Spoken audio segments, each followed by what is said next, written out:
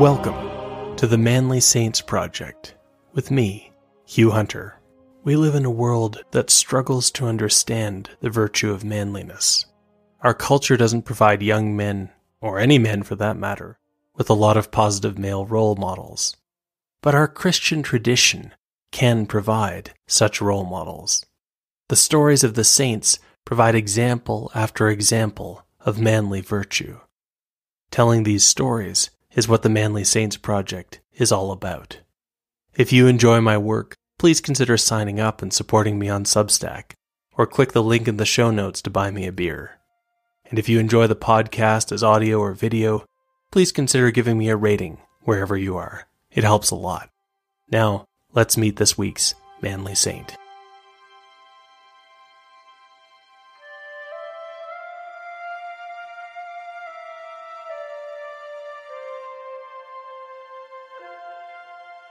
Join me today to meet a blessed who ended up on the wrong side of a war. Name: Pere, Peter, Thérèse y Claret. Life: 1905 to 1950.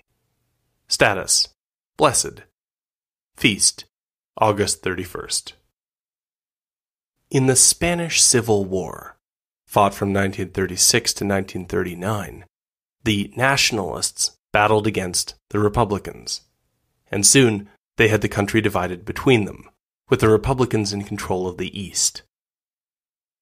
Barcelona, in the east of Spain up near the border with France, was a Republican stronghold.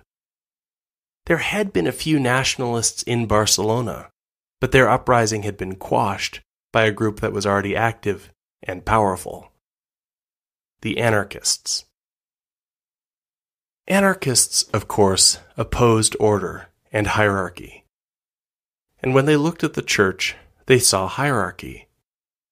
God over all, the angels and saints over us, church communities under priests, fathers leading their families, and so on. In the chaos of the war, Republicans in general, and anarchists in particular, turned against the church. By the end of the war, thousands of priests and monks and nuns had been murdered in the biggest persecution of Christians in European memory. And yet, if you had inspected the Republican defensive line, pulled back after the fighting at the River Ebro, you might have met an officer who was an unapologetic Catholic, quietly preparing for Christmas of 1938 among the anarchists, and thinking about the absurdity of his situation. The officer's name was Pere, the Catalan version of Peter, Thérèse y Claret. He hadn't been born in Barcelona, but nearby, so that for him, Barcelona was the big city where opportunities would be found. Peter had been born in 1905, the son of working-class parents. His father had worked with machines, and young Peter later said that his enduring image of his father was of the way he looked working a forge, the light of the fire revealing the inner man as he bent iron to his will. Peter would grow up to be, among many other things, a poet. But for a while, Peter seemed most likely to grow up to be a priest. By about 8 years old, he developed a special devotion to the Eucharist. There were local Jesuits, and Peter might have studied with them, but his parents hesitated. He should at least have the option of a secular career. Peter's father found him a job with a local pharmacist. Peter turned out to be good with medicines. The pharmacist was impressed. When Peter was old enough, his boss at the pharmacy helped him to get a scholarship, and Peter's academic career was launched. When Peter did well at school, another scholarship took him to the University of Barcelona. He wanted to be a medical doctor. Peter's interest in medicine, however, didn't reduce his interest in the church. He approached things as a layman. He became involved with Catholic lay organizations, including Catholic Action, but also the Young Christians of Catalonia, FJCC. Spain's left-wing political movements suggested that the church had no answers for the problems faced by workers. Anarchists thought the church should be abolished altogether. Groups like Catholic Action argued otherwise. Peter had grown up in a working-class family, and he wanted to show that the church had the answers workers were looking for. In 1927, Peter became Dr. Therese. He was still a young man in his early 20s. In the same year, young Dr. Therese also came to a decision that would affect the course of his life. After discussion with his spiritual advisor, he decided that he would take a vow of chastity. Dr. Therese set up his medical practice in Barcelona. He soon developed a reputation as someone who would go see anyone who asked for help. His family remembered one occasion when he had done a house call for a poor woman and come back with the best she could offer for payment, 6 fresh eggs. As the years passed, Dr. Therese opened up a sanatorium in Barcelona. Dr. Therese became known as a public intellectual, writing in defense of Catholicism. But the thing that really set him apart from other doctors was his way of looking at patients. He shared the perspective of the Knights Hospitaller, who saw medicine as a way of encountering Christ. The sick man was suffering, Dr. Therese reasoned, bearing his own cross, which made him an icon of Christ, if only a doctor had eyes to see. It didn't take long for this way of doing medicine to be noticed. One day a friend came to visit Dr. Therese at his sanatorium. The friend got lost and ended up in a bad part of town and was mugged. The muggers took all his valuables. As they were leaving, they asked him why he was in their part of town. But when he said that he wanted to visit his friend who ran the sanatorium, their approach changed. The muggers gave back everything they had taken and helped the man to find his way to Dr. Therese. Dr. Therese's sanatorium was making a difference, but around him, things were spinning out of control. Spain was in political turmoil, and various factions on the left and on the right claimed to have the answers. In Barcelona, the anarchists were already vocal. They had been in Spain since around the turn of the 20th century. They had already figured out that their message was not going to be conveyed by peaceful persuasion or even peaceful labor strikes. And so, for the last few decades, they had been engaging in what they called propaganda of the deed, what their heirs today would call direct action, violent riots, criminal activity, intimidation, and outright terrorism. In 1936, Spain exploded into civil war. The anarchists rose along with everyone else, especially in Barcelona, and they soon became a powerful force among the leftist defenders of the Spanish Republic, attending meetings armed with bandoliers of bullets slung over their shoulders. The Spanish Republicans did little to halt the persecution of Catholics. The historian Julio de la Cueva reports that by the end of the war, the dead included 4,172 diocesan priests and priests in training, 2,364 monks and friars, 283 nuns, and 15 bishops. Afterward, people would be amazed at the ferocity of the persecution. Republicans stuffed rosary beads into the ears of monks until they were deafened, or choked Catholics with crucifixes. In Barcelona, the bodies of nuns were dug up and put on display for the entertainment of the masses. The anti-Christian sentiment ran so deep that it affected ordinary language, with many dropping the traditional goodbye, adios, literally a commendation of the other person to God, in favor of the neutral salud. Dr. Therese missed the outbreak of the war because he was at a retreat at the nearby monastery of Montserrat. He got back to find the nationalists crushed and the Republicans in control. Suddenly, Dr. Therese had to be an advocate for the Catholics in the region.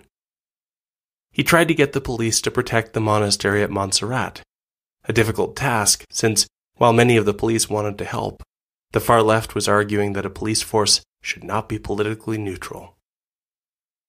Dr. Therese became an extraordinary minister for the Eucharist, bringing it to Catholics when priests could not safely move through the city. As time passed, Therese himself became a target, and the police searched his house. He spoke to his family about the chance of martyrdom, and he welcomed the possibility. But the government summons, when it came, was not what he expected. He was being drafted. The army had put out a call for doctors. There were many doctors in the region of Barcelona, but only a handful even showed up. Dr. Therese was one of them. His division had many anarchists in it, so in a way he was putting himself in danger. But then again, Jesus had died for his enemies. Couldn't Dr. Therese at least heal his? In the military, the new field doctor made absolutely no secret of his Catholicism. This was dangerous enough. But then Dr. Therese reached a decision. If he survived the war and wasn't martyred by his own side, he was going to become a priest. He started taking his study materials with him, reading philosophy and brushing up his Latin in his free time. And oddly enough, the fact that Dr. Therese was a defiant Catholic had the effect of making him popular. He was soon promoted to the rank of captain. And so it was that on Christmas Eve of 1938, Captain Therese found himself eating undercooked lentils and thinking about the absurdity of his situation. The lentils were nothing new. A few years under communists and anarchists had already collapsed the Republic's ability to supply its soldiers, so lentils were a standard ration. People joked that the little flat legumes were victory pills. No, what was absurd was that Therese was fighting alongside people who hated Catholic Spain. And even more absurd, he reflected, this ridiculous war had caused everyone to ignore the feast marking the incarnation of God. Christmas often reminded him of childhood, but looked at this way, he and his fellow soldiers seemed childish, missing the most important things. And so, with these reflections, Captain Therese wandered out of the camp to hold his own private Christmas vigil under the unchanging stars. That Christmas would prove to be the last one Captain Therese would spend in uniform. Soon afterward, the Republicans were forced back.